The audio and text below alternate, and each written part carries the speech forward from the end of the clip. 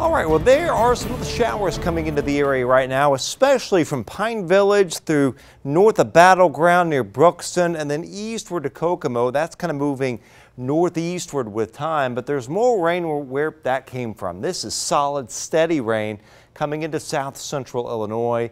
That's moving northeastward, and that's just the beginning of this mass of rain back into Arkansas. So all of this has to pivot through the area overnight and through tomorrow morning as the center of our storm system kind of pivots up like that and will move right over the top of our area, which is another good pointer. If you've got aches and pains from low pressure, you're going to feel it tomorrow as the pressure will be quite low as the system approaches and kind of moves right over the area. So solid steady rain in the morning. Then by afternoon it kind of tapers somewhat to kind of a drizzle, a mist, some areas of fog, and a little bit of patchy light rain around.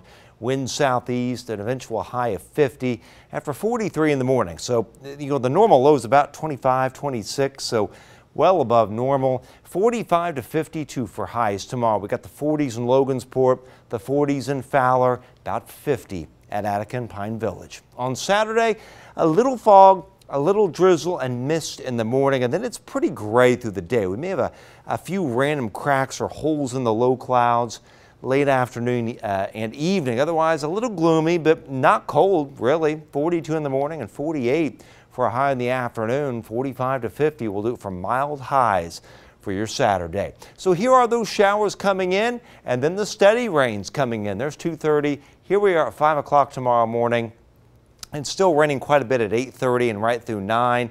But then notice by, even before noon, the widespread rain's pulling away, and what we're left with are just patches of light rain, the drizzle, some fog around. So still some rain around. It just won't be a solid driving kind of moderate rain like we'll have in the morning, and a little drizzle tomorrow night. And there, watch the clock here, Saturday afternoon, a lot of clouds. Saturday late afternoon, evening, a random break or two in the clouds cannot be ruled out. And then this area showers comes in Sunday morning. This is 7.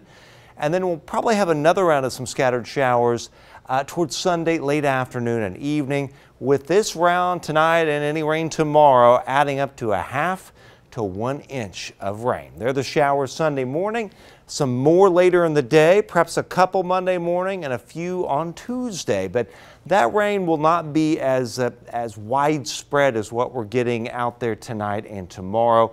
These rains generally under 1/3 of an inch. 10-day outlook.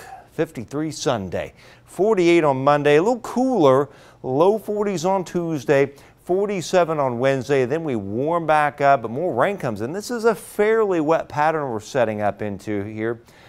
Near 60 though next Friday, next Saturday near 60.